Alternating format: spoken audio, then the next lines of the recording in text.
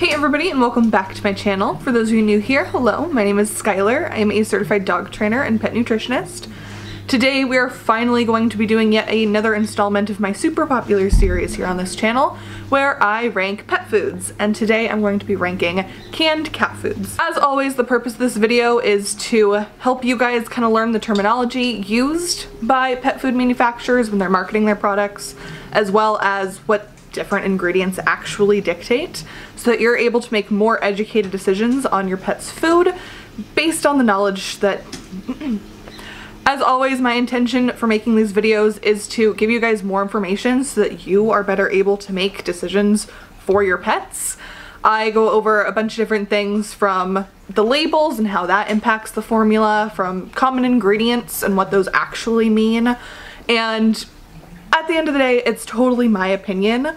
I'm just here to give you some information, and you can do with that information what you'd like. I'm also obviously not able to cover every single brand under the sun, so instead I tried to get a really good sampling of some of the cheaper foods, some of the more expensive foods, some of the really low quality foods, and some of the really high quality foods, and give you much more of a range so that maybe you can take whatever food you are feeding if it's not listed and kind of gauge for yourself where you think it would land based on the information in this video. Ultimately, I'd love for this to be a series with, for example, cat cans 1, 2, and 3 to be able to include more and more brands. So let me know if that's something you'd be interested in. I've rambled enough in the beginning of this video, so let's go ahead and get into the ranking system. Now, if you have seen one of my ranking videos before, you're very familiar with this system, but in case you haven't, we're gonna go over it so that you understand kind of the criteria of where I put things. While this entire video is a direct reflection of my opinion, I do try to make it a little bit analytical and give each category different criteria that it has to meet. At the very bottom here, we have the pee pee poo poo category. These foods rely very heavily on unnamed meats or meat byproducts or filler ingredients like corn, wheat, and soy. Ultimately, these foods here at the bottom have very little naturally occurring nutrients, so the actual ingredients aren't making up the bulk of those nutrients. It's definitely more reliant on synthetic vitamins and minerals. So the yucky category are any of those foods that, while they might not fully rely on vitamins and minerals added to get them through to be healthy, they still contain unnamed meats or meat byproducts or those filler ingredients like corn, wheat, and soy. For cheers, these are really great what I consider entry-level foods. So if you're interested in maybe leveling up your pet's food, making it a little bit better quality, this is a good place to start, but there's definitely, you know, some lateral movement if you'd like. These foods have no corn, wheat, soy byproducts, there's no unnamed meats. However, these guys might also be from a larger company or larger manufacturer, which often means, you know, less specific sourcing because you're trying to cater to a larger audience. It can also mean potentially a larger recall history, so quite a bit of recalls in the last 10 years because they're doing so much. So that's kind of where that cheers category lands, is the ingredients are usually pretty good on that label, but it's more of the behind the scenes sourcing, company ethics, recall history, that kind of stuff that really differentiates this level from the higher levels. Next we have Oh Hell Yeah, and this one, again, free corn, wheat, soy byproducts, no unnamed meats. But they're often, you know, smaller companies that make specifically their sourcing and their ethics much more clear. So these are the types of companies where if you go to their website, you're probably gonna find a nice fun map or infographic that tells you where they source their ingredients. Some of these companies, if you call up their representative, can tell you the exact farm where they got their chicken that week for that batch of your food. All of those little things that just add a little bit extra. Along with that, these are often smaller companies, which doesn't always mean that there's less recall history or better quality of ingredients, but knowing the individual brands, in my case, that's often the case here, is less recall history, maybe only one, maybe none in the last 10 years, and then also usually, again, that better ingredient sourcing. If you were to call them up, they could tell you exactly where they got their stuff. At the very top here we have Chef's Kiss, and this one is more of a sister to Oh Hell Yeah than kind of even a step above. This category is reserved for those foods that offer something that I find really exciting and really cool. I look at a lot of ingredient panels and I look into a lot of companies. So when I turn over that bag and I see something that actually makes me a little surprised and excited, that's basically what this category is for. So just something cool that I can point out to you guys for a little extra education or maybe a little extra benefit to you. We're also going to be only looking at the first 5 ingredients in this video. Obviously there's more to the food than the first 5 ingredients. However, the first 5 do make up the bulk of the food. And if I were to go through every single ingredient, you'd all get bored and it would take a lot longer. We are only worrying about the first 5 because those make up the bulk of the food and it makes this video a lot smoother. So bear with me there. First up, we have the Friskies Extra Gravy Chunky with Salmon and Savory Gravy Wet Cat Food. Now the very first thing I want to point out is actually going to be the name. So this is part of those labeling rules that I talked about. Because it says with salmon, that means that salmon must make up at least 3% of the food, but it can be exactly 3%. It doesn't have to be higher, it just has to be at the very least make up 3% of this food. For the ingredients, we do have very first ingredient, water sufficient for processing, that's fine.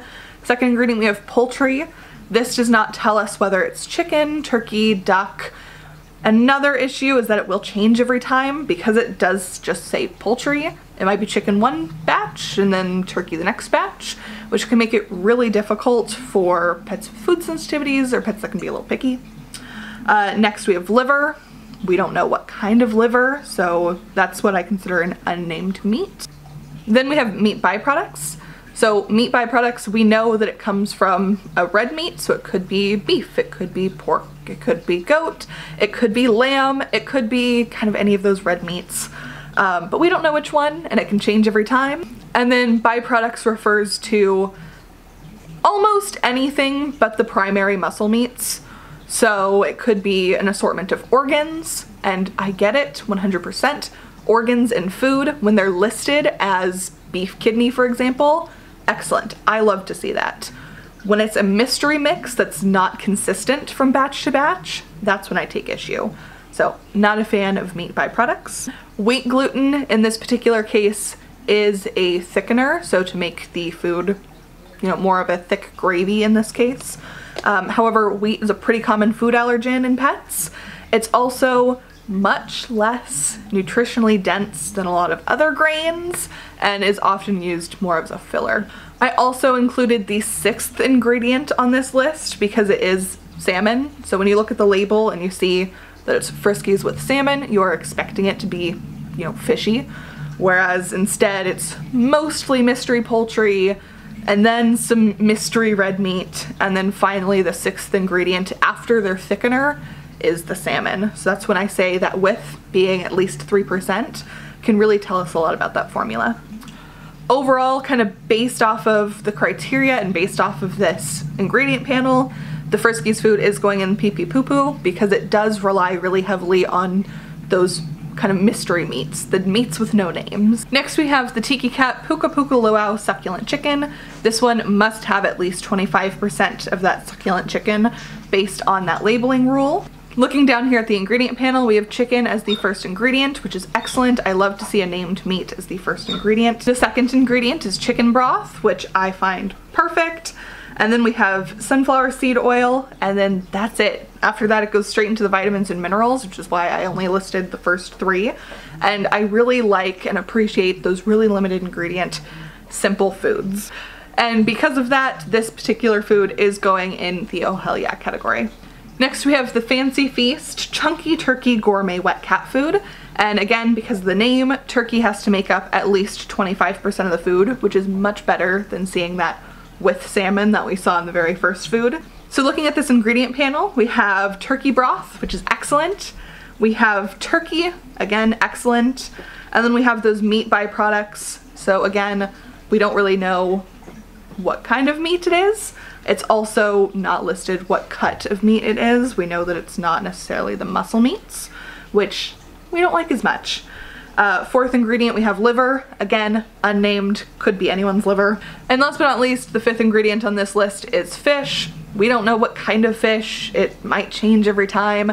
And I don't like to ask those questions. I don't like to not know those answers.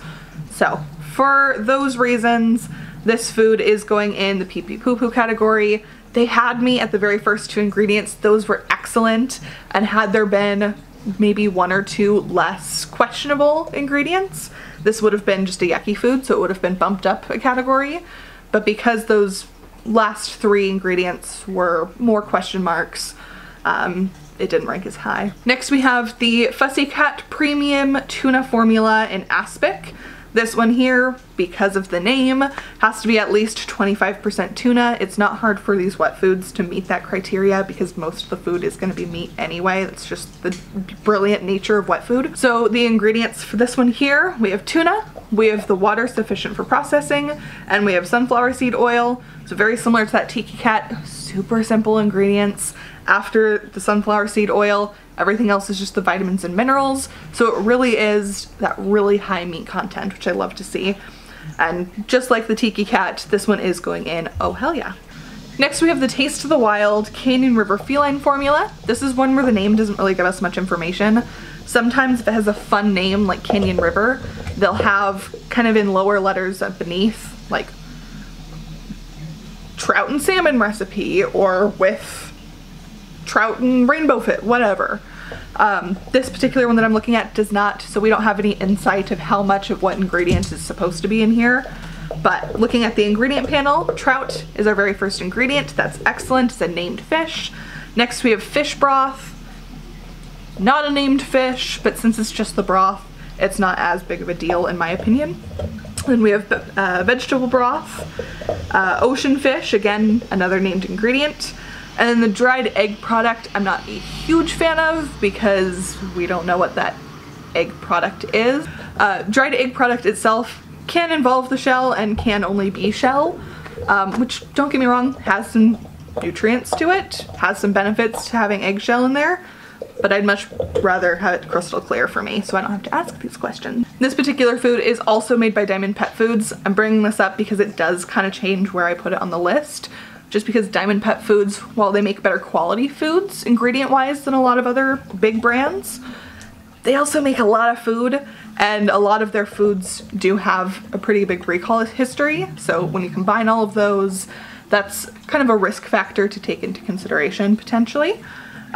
Because of that, and because of kind of those mystery fishes, this is going into the cheers category. So overall, it's a pretty good food if you're feeding something from the lower categories and you want something just a bit better, but you're not ready to take a full leap. This is going to be a great little stepping stone. Next, we have the FirstMate Wild Pacific Salmon Formula. Because it says salmon formula, it has to be at least 25% salmon. And for the ingredients, we have boneless, skinless salmon. I love that they are super clear that it is both boneless and skinless. This is the kind of specificity that I really like to see because I have no questions now. I know exactly what we're talking about. Second ingredient is water sufficient for processing, and then they have some potato in there, and then it's just the vitamins and minerals. In this particular food from FirstMate, the potato is most likely a form of thickener.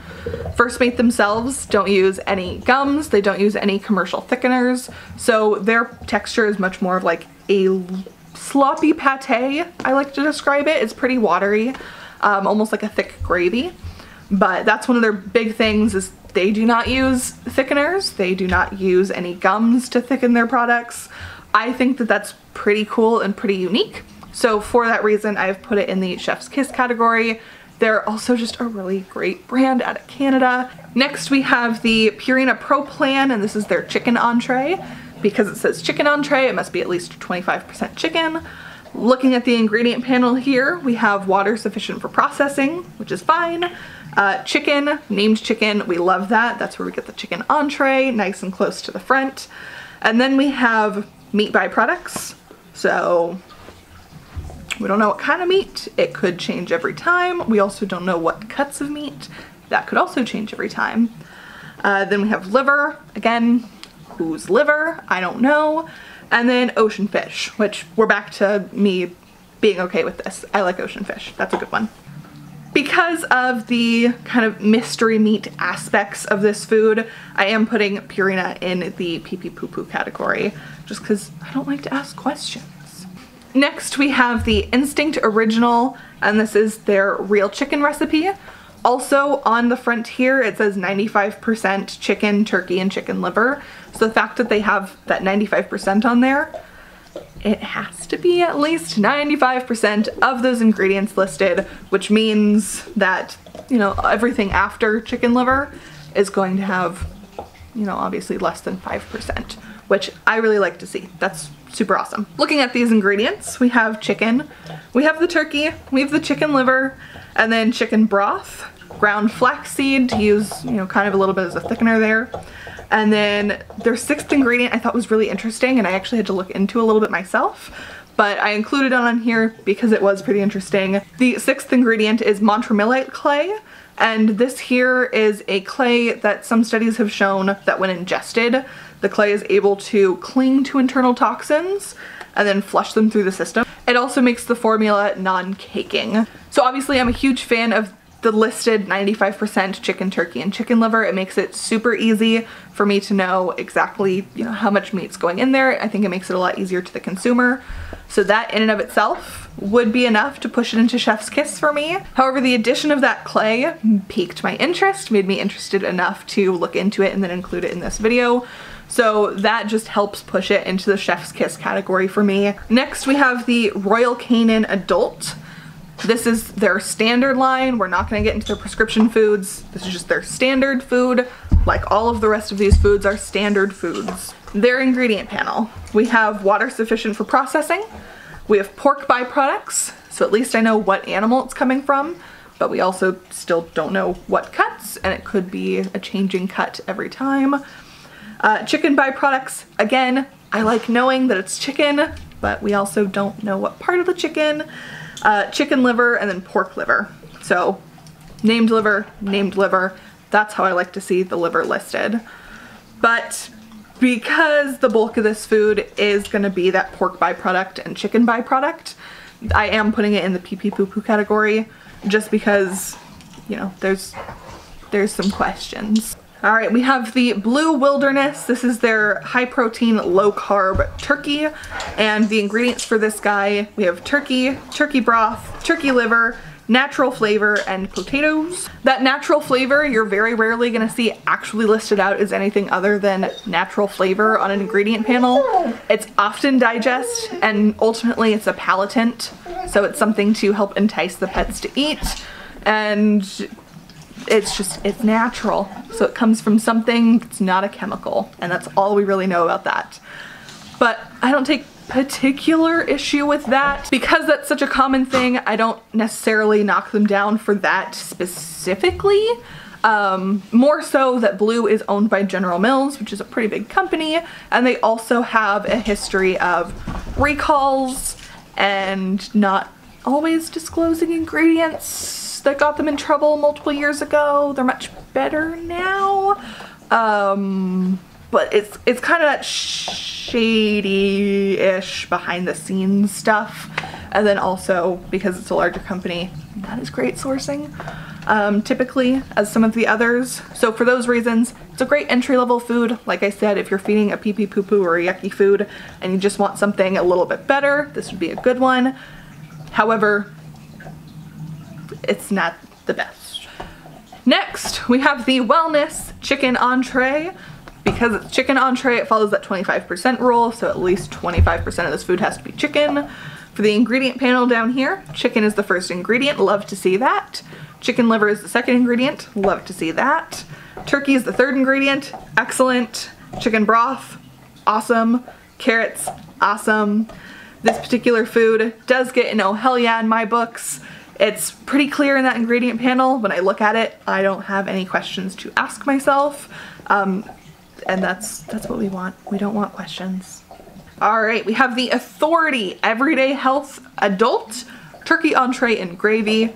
Turkey entree, 25% rule, at least 25% of the food has to be turkey. When we look at the ingredient panel here, we have turkey broth, awesome. Turkey, awesome. Chicken, awesome. Chicken liver, awesome. Wheat gluten, you have so many other things that you could use as a thickener. There's so many other options. Again, wheat. Pretty common food allergen at this point. Not a fan of the wheat gluten. For that reason, this food does go in yucky. which I say like that's a good thing, even though the category is yucky. The ingredient panel itself, up until that wheat gluten, is pretty good. And just because of the criteria that I listed in the beginning, it has wheat. Can't go above yucky. Next, we have Rawz, and this one is 96% turkey and salmon pate. Again, right there, makes it very, very clear how much of those meats are going to be in this food. And when they're listed like that, obviously turkey, because it's listed first, is gonna have at least slightly more than the salmon. But then just like with the 25% rule, none of those ingredients can have less than 3%, so we know it's at least 3% salmon. But based on the ingredient panel that we're going to look at in a second, it's much more even of a split, I believe.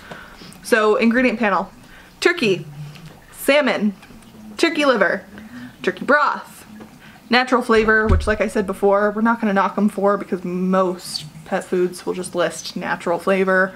So because of what I know about Rawz and their company ethics and their sourcing, you can go online and find out more about their sourcing. You can call them up and learn more about their sourcing. But also because of that 96% turkey and salmon, I really love that clarity there. This food is a chef's kiss for me. I do really enjoy Rawz. Next we have the Sheeba delicate salmon entree. This one here, because it says delicate salmon, we know that salmon has to be at least 25% of the food. And when we look at the ingredient panel, it does look like it's going to be close to that 25%. The first ingredient we have is chicken, and then water. And then finally that third ingredient is that salmon. After that we have poultry liver. Again, at least we know what kind of liver it is. We know that it's poultry, but we don't know what kind of poultry, and that can change from batch to batch. So, after that we have chicken broth, which is great. So with that, there's really only the poultry liver in that first 5 that I'm not a huge fan of, which overall makes this food pretty okay. I don't know about you, but I much prefer my meats to not be mysteries. So it goes in yucky. It's much better than some of the other foods we've looked at, but in the grand scheme of things, could use some work. Next we have the Weruva meal or no meal. This one is a chicken and beef dinner. So that dinner implies that it must be at least 25% of that chicken and beef, neither of which can be less than 3%. Down at the ingredient panel here, we have chicken broth, chicken, beef, tuna, and that natural flavor. Because of all that, and because I know their sourcing is pretty dang good, this particular food is going in oh hell yeah. Next we have the Hills savory chicken entree. Again, this is part of their just standard food line, so it's going to be compared alongside other standard foods. We are not going to be going into the prescription stuff today. So, for this particular food, it is the savory chicken entree, so it has to be at least 25% chicken. Looking down here at the ingredient panel, we have water, chicken, turkey giblets, pork byproducts. We don't know what those byproducts are, but at least we know they're pork. Pork liver, which implies that maybe the byproducts are not at least usually liver. And then I did include cornstarch and powdered cellulose, so ingredient panel numbers 6 and 7, because that does play a little bit into my reasonings here. So cornstarch, again, used as a thickener. You have tons of other options for thickeners. Corn, again, pretty common food allergen. Corn is also not easily digested by even people, but especially pets. And it does have a really high sugar content, especially compared to, again, other grains that could be used instead. And you know, sugar, not great, especially for the behavior of our pets. So that's something to consider. Obviously the cornstarch isn't going to be as bad as when it just says corn, but it is there. And then they also have powdered cellulose. You look at bare bones what powdered cellulose is. It's powdered plant fiber. Most commonly wood. So it's powdered wood fiber. So because of the cornstarch, because of the powdered cellulose, and because of those pork byproducts that I don't know anything about, this particular food does go in pee-pee poop. Last but not least, we have the Nulo freestyle turkey and chicken recipe. Because it says recipe, it must be at least 25% turkey and chicken, and neither one of those can be under 3%. Looking down at the ingredient panel here, we have turkey, chicken, turkey liver, turkey broth, and tuna. Overall, a pretty good ingredient panel. This leaves no questions for me, really. For all of those reasons, this Nulo freestyle food is going into the oh hell yeah category for me personally. And that is my final ranking. I will have the end rank right here so that you guys can take a picture of it if you'd like. I've gotten a couple comments over the couple of months that I've been doing these videos that people will take screenshots and bring them into different pet stores to help them while they shop. I've also gotten some comments from pet store staff who've said that people have brought in screenshots and asked if they had those foods, and I think that's awesome. Again, overall, these videos are purely so that you can get a little bit more information, trying to demystify the pet food industry a little bit for you, so that you're able to make decisions based on what you think is going to be best for you and your pet and your situation, based on, you know, different company ethics if those really matter to you, different ingredients if those really matter to you. If you guys found this video helpful, please be sure to give it a big thumbs up and subscribe to my channel if you've not already. If you haven't checked out the other videos in this series, I will be leaving a link to the playlist down below. But so far I have done dog kibble, cat kibble, dog cans, now we're doing cat cans. There's tons more categories that I'd like to go into in the future, but these videos do take a little bit of research and a little bit of time to film, so please bear with me and be patient.